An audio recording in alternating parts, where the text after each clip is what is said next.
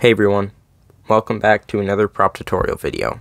In this one, I'm going to show you how to make this 3D printed captain skull from the game Sea of Thieves. The first thing to do is print the skull. I did it all in one piece on my Creality Ender 3. I will link the file in the description. After it finished printing, I trimmed and filed all the rough areas.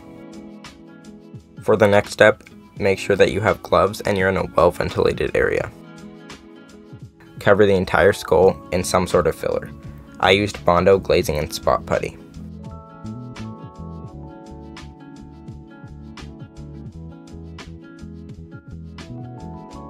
You might have noticed that I changed gloves here. That's because the Bondo ate right through my other gloves. So make sure that you have good gloves for this part. You can use a hobby knife to get the putty in between all the small crevices like the teeth. When the Bondo is fully dry, go ahead and sand the whole thing.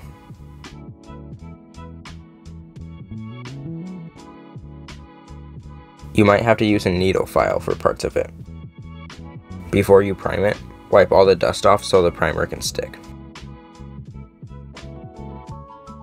Next, you can give it a light coat of primer. You will most likely have spots that are still rough, so just put more Bondo putty on it and wait for it to dry.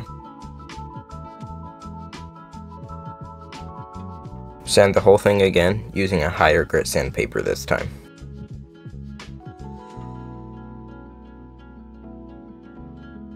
Wipe all the dust off, give it another coat of primer, and now it's time to paint. I started with a base coat of white. All the paints I use for this are acrylic paints except for the gold paint.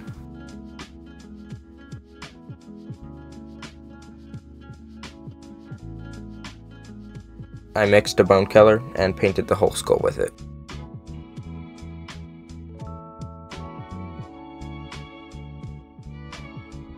I switched to a smaller brush and put on a couple coats of gray paint on all the barnacles.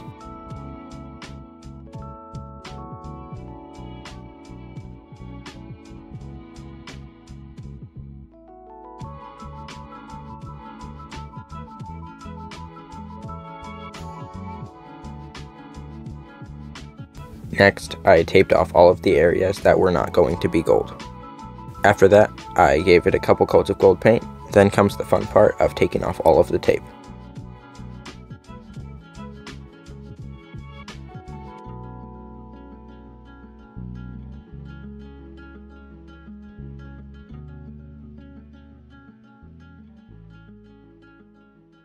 The gold paint got through some of the spaces in the tape, leaving a weird texture behind, so I sanded those spaces and painted them.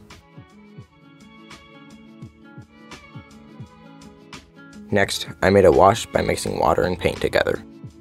Using this will make the skull look very worn and dirty. I used a brush to apply it to the skull, then wiped it off with a paper towel. Doing this leaves behind dirty marks, especially in all of the recesses. Here I made the mistake of putting on another wash before the last coat was dry. When I tried to wipe it off, it took the last coat right with it. When it dried, I went back and put on another coat of wash to make it look better. When I had finished with the washes, I started dry brushing the skull. Doing this gave all of the raised areas and edges a highlighted effect.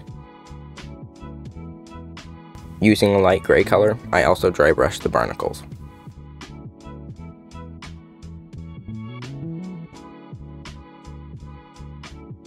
The final step is putting on the leather straps. Super glue works really well for this.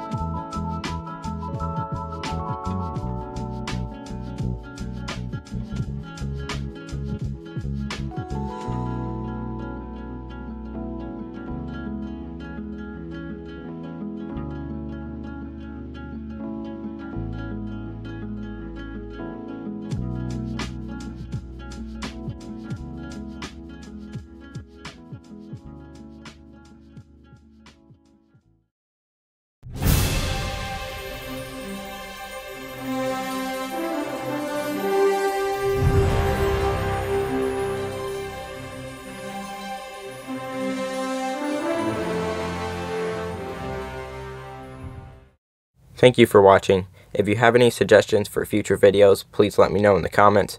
If you have any questions, also let me know in the comments and I will gladly answer them.